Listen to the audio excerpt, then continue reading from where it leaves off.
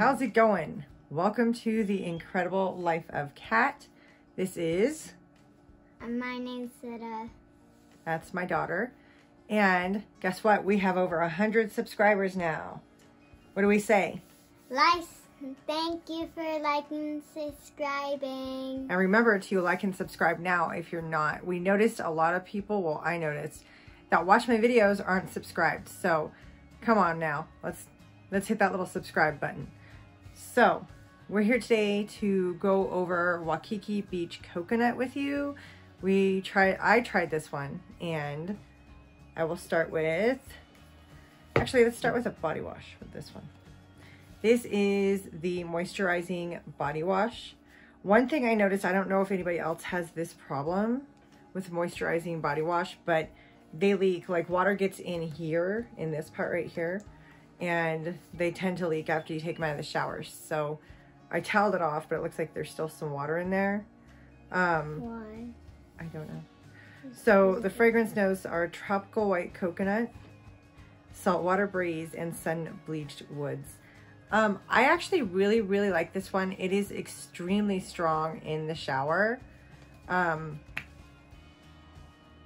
It's not too overly coconut for me, and when there's too much, there's too much. You know, I have to be in a mood for it. This is definitely a summer fragrance if you want to try it. I think it would be good if someone is starting a collection. I actually really like this one. I just popped my wrist. Hold on, let's go for the lotion next. I'm going in the order I layer them. Lotion was pretty good. I feel like it has everything in there. Like it has like all the notes going on, not just, sometimes I know that the lotions are lacking. This seems like it is very packed with fragrance. I did notice this one has to be relatively new. It's very hard to get out of the bottle. Like you have to squeeze pretty hard and shake pretty hard to get it down there. So obviously this wasn't too early prepackaged.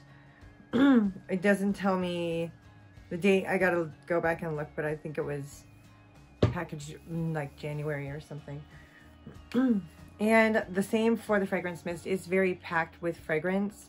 The only thing I did notice was that it doesn't stay, all of them together, they don't stay as strong. They really do tend to lighten up. So I do have to use a lot of the body mist to get my fragrance throughout the day. I'm already wearing it.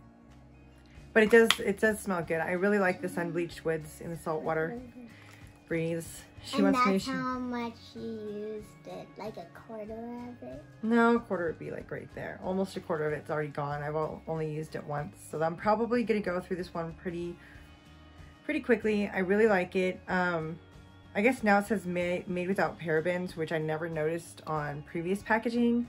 And I know already that it's not tested on animals and vegan. And that's another reason why I like it. I do love my animals.